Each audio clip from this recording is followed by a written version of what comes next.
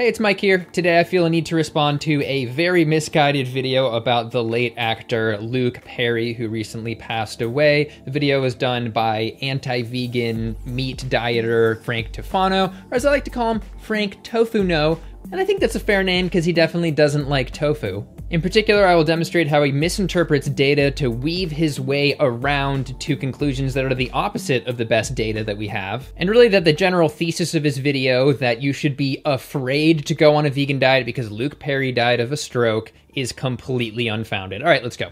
A lot of people know Luke Perry from Beverly Hills 90210, but if you're a millennial like me, you may have seen him as the dad on Riverdale, and he recently sadly passed away much before his time of a stroke at age 53. And at that point, some of you even asked me to comment about his death, but I generally stay away from death-related topics. But Frank's video turned it into something very different, and quite a few of you reached out to me about that, and I was like, I don't need to talk about this. And then I actually watched the video and was like, yes, I do. And as one of you pointed out, people are clearly buying what he's selling based off the like to dislike ratio in some of the comments.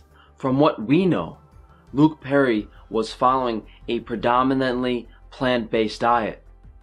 I know this is far from what's ideal for human health, and I can help people by sharing this message. I am ready to be helped. He was diagnosed with colon cancer in 2015, likely after being on a plant-based diet for about 2 years. All right, we're off to what I would consider a misleading start, especially around the term plant-based, which is a bit bendy and why I don't use it. But when the majority of people use plant-based or hear the word plant-based, they think vegan. And I could be wrong, but Frank is trying to paint him as a vegan or nearly vegan, but the reality is that Luke Perry was never vegan. He was never even vegetarian. Now, he described himself as a meat and potatoes guy. He was raised on a standard American diet, and then after having a bout of colorectal cancer, he decided to clean up his diet a little bit. I've significantly cut down on the amount of red meat that I eat. I used to be like a steak and potatoes every night kind of guy. Now it's just for special occasions. He cut out red meats.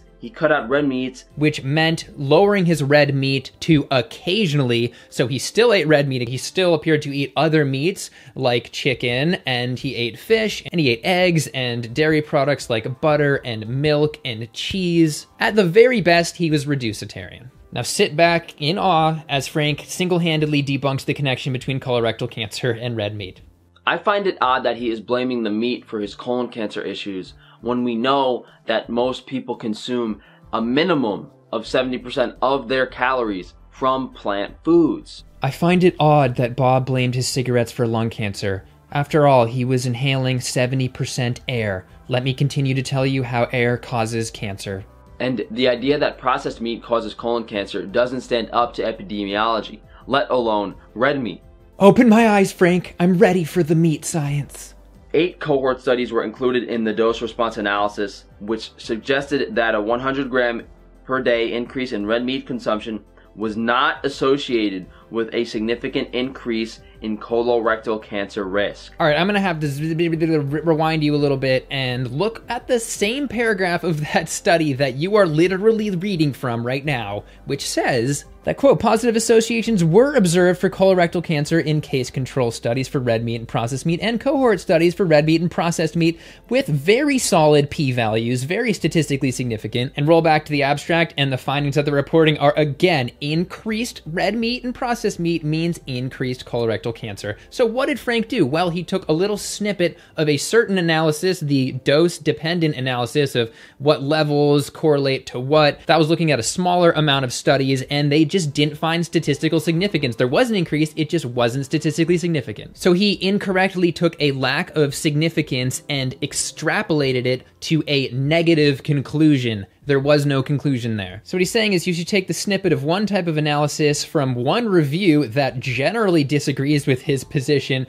over, for example, the entire World Health Organization, who had 22 experts from 10 countries review more than 800 studies to reach their conclusions, which were red and processed meat are carcinogens. All right, let's move on to his views on fiber. He also increased his fiber intake, but there is no evidence that dietary fiber intake affects colon cancer rates. This study also shows high dietary fiber intake was not associated with a reduced risk of colorectal cancer. He starts by looking at a study on polyps, which are benign, but potentially precancerous. So not colorectal cancer itself, and also just a 2 to 4 year period, which can be limited for such a early stage. And again, it was a non-statistically significant finding, so he's drawing too much of a conclusion from findings that are limited. He then quotes this study, which is a step up because it's actually about colorectal cancer, but again, he happens to ignore a major finding of the study, a pattern here. In this large pooled analysis, dietary fiber intake was inversely associated with risk of colorectal cancer in age-adjusted analyses. So more fiber meant less cancer, and that was statistically significant. But he, of course, scrolls down to the part where they have adjusted away their statistical significance by adjusting for dietary factors and other factors, really doing an unknown amount of adjusting. And adjusting can be a great tool. It's a good part of science, but it means that these scientists created their own model. We don't know what they were adjusting. It was kind of looking into a black box. I don't have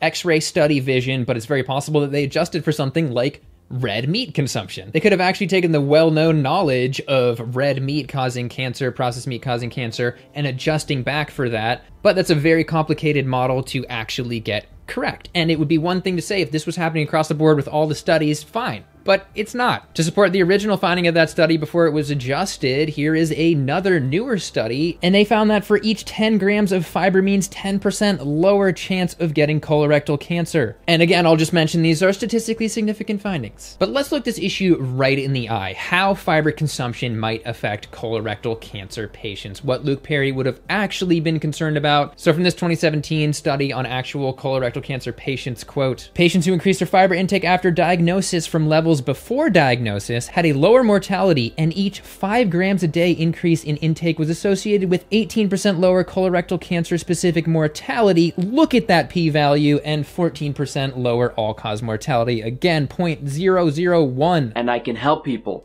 by sharing this message. That's what Frank's arguing against. Saving lives 1 gram of fiber at a time.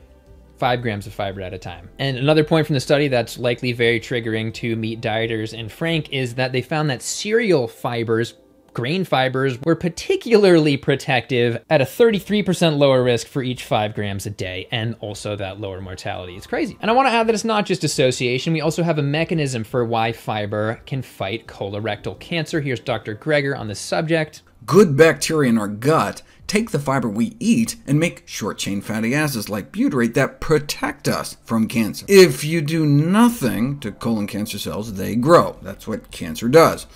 But if you expose colon cancer cells to the concentration of butyrate our good bacteria make in our gut when we eat fiber, the growth is stopped in its tracks. Turn off the fiber, the cancer can resume its growth. So even if you have a genetic mutation that gets that cancer started, the butyrate from the fiber can actually prevent it from becoming more lethal. So the point here is that not every single study is going to come to the exact same conclusion with different models of adjustment and different angles of analysis. The reality is that eating more fiber to prevent or help this disease is a really good bet with nothing to lose. Frank is wrong. Next, he really starts going off the rails, connecting crazy dots about testosterone. Something really alarming about this is that Michael Clark Duncan actually suffered from a heart attack after adapting a vegetarian diet as well. But what is actually happening here? Low testosterone is known to be associated with an increased risk for heart attacks. And we know that a vegetarian diet can lower your testosterone. So we're going to say it was the unsubstantiated lowering in testosterone that Michael Clark Duncan had going on a vegetarian diet. It wasn't the thousands of dollars that he used to spend on meat or how he changed his diet because he was so unhealthy. Here we see the Seventh-day Adventists, a predominantly vegetarian and vegan group, with lower rates of testosterone as well as estrogen. We will specifically address that Adventist study in a bit, but first I will say sadly, while a vegetarian diet does lower your risk of developing heart disease, it doesn't necessarily reverse heart disease. There's only one diet that's been clinically shown to do that, a whole food vegan diet, and we'll cover that more in a second. But the massive detail that isn't being talked about here is that vegetarians still eat eggs, which is the main source of cholesterol in the US diet, and they eat even more dairy, which is the main source of saturated fat in the US diet. So he could have gone vegetarian and consumed more saturated fat than he did before. More likely, the moderate increase in healthiness of his diet just wasn't enough to undo a lifetime of artery damage. It's unfortunate. And let's look right at the issues. In the title, Frank is clearly trying to attack vegans here. Well, from this study, vegans have higher levels of total testosterone, and that could possibly act as a reserve as people age and testosterone would otherwise lower faster, who knows, and equivalent levels of free testosterone, so their active levels of testosterone are the same. And we need to examine Frank's sources again. Back to this study on the Adventist vegetarians. First of all, it was back in the 80s. Second of all, it only looked at 12 vegetarians. So do we want to say that vegetarians have a higher risk of heart disease because of a dozen vegetarians in the 80s having slightly lower levels of testosterone than 10 meat eaters did? And it really becomes laughable when we're looking at that exact population, the Adventist vegetarians in this study. You realize that they're the longest living population on Earth. And about a fifth of those, again, are vegan. Meat plays a fundamental role in the health of every single human being. Yeah, and meat's role is to roll you like that Smash Mouth song which said, "Somebody once told me the world was gonna roll me," which actually means to be beaten and robbed, which is what meat's gonna do. It's gonna hurt your body, and then it's gonna rob you of years of your life. Statistically. And yes, I just made a Smash Mouth reference, and I should probably take it out of the video, but I'm not. Of course, he has to talk about one of our favorite myths, how soy lowers testosterone. This may be because of legumes, especially soy, that can decrease testosterone and increase estrogen, especially in men. The best science on this topic appears to demonstrate that no, soy does not lower testosterone from this meta-analysis. From a bunch of studies, increased soy meant no change in hormones, and it's important to note that they actually took extracts, concentration of these phytoestrogens, which are not mammalian estrogens, from soy, gave them to people, no change. Statistically significant as well. And can we just back up and trace how ridiculous of a path he took to support his conclusion to say that vegan diets equal strokes? He had to go Michael Clark Duncan's heart attack all the way over to slightly lower levels of testosterone in a dozen vegetarians in the 80s to lower testosterone equals heart disease, blah, blah, blah. What? When the person we're talking about wasn't even vegan or vegetarian? No. Tofu, no. Tofu, no. But the most ironic part here and the most important point is that he's trying to say that a vegan diet puts you at risk of stroke when in fact it's the complete opposite to an unbelievable degree. A whole food vegan diet is the only diet that has been clinically demonstrated to stop heart attacks and strokes in their tracks. Looking to Dr. Esselstyn's study once again, he took 200 people with advanced cardiovascular disease who had strokes and heart attacks previously, put them on a whole food vegan diet, and those that went off the diet had that 60% rate of adverse events like stroke. Those who stuck with the diet, 0.6%, 100 times less. It's like he was making a video where he was like, I am here to help people.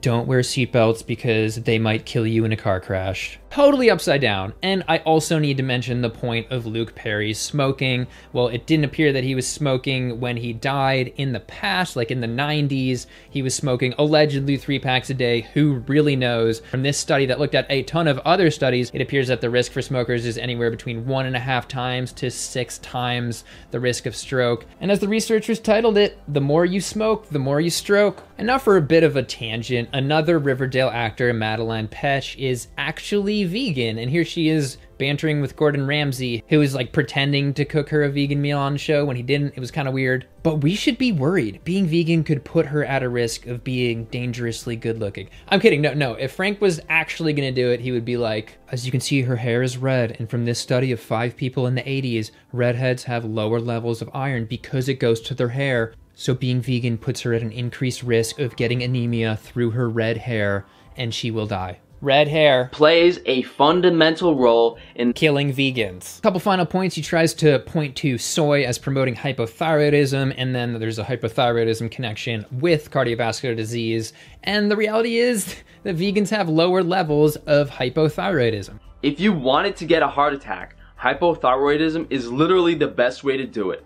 You're increasing your blood pressure, pushing more LDL particles through the arterial wall. And he specifically points to those risk factors that vegans have. They have lower LDL, bad cholesterol, they have lower levels of hypertension, and so forth. Again, he's gone roundabout AF to come to the exact opposite conclusion. Then he talks about B12, and I'll try and keep this short, but he tries to fearmonger here, saying that, oh, you might have the MTHFR gene, and therefore you might have to get injections and oral supplements won't work for you. Firstly, thankfully, apparently B12 deficiency rates appear to be equalizing. At least they were the same between omnivores and vegans in this study. And looking at the MTHFR gene, you can just take methylcobalamin, which is methylated, orally. There's no reason to believe that won't work. To sum it up and hit on the main points, the reality here is that yes, red and processed meats do cause colorectal cancer. The data are very clear on that. And fiber decreases the risk of colorectal cancer, especially the risk of dying of it if you already have it, which is huge. And no, vegans don't have lower levels of testosterone, but they do have lower levels of hypertension, that high blood pressure,